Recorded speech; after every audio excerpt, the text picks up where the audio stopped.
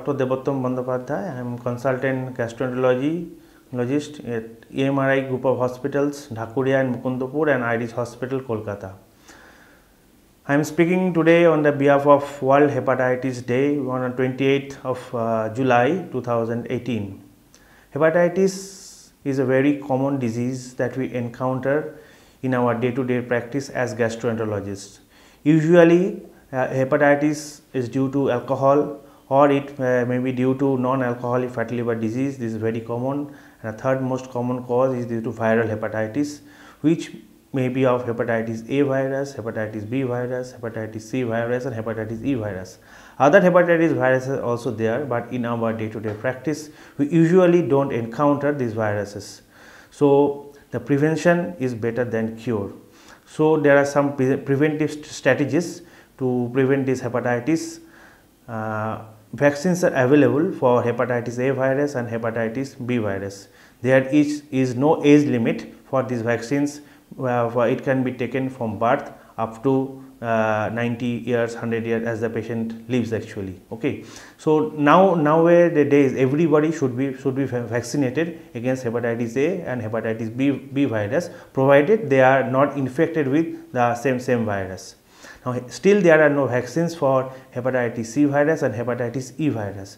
Now these hepatitis B and hepatitis C viruses are usually transmitted via the parenteral route, that is via blood transfusion, any injections, dental procedures, etc.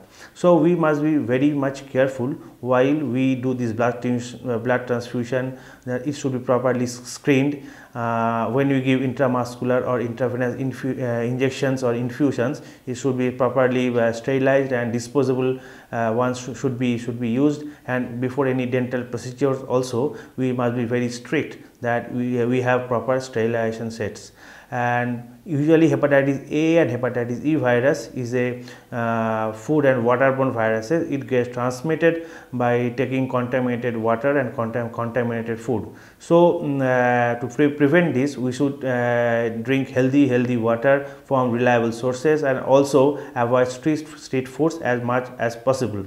But these are usually benign diseases, hepatitis A and hepatitis E. Although some reports of chronicity of hepatitis E are there, but usually they are benign diseases, and usually they resolve in 4 to 6 weeks time. Now hepatitis B and hepatitis C viruses, most of them become chronic. So nowadays, if hepatitis B virus is there are powerful drugs to control these hepatitis B viruses, but there are still no drugs for hepatitis B virus to eradicate them. Although some around 1 to 3% or 4% seroconversion can occur in hepatitis B virus, and in interferon therapy up to we have seen 15 to 20% seroconversion.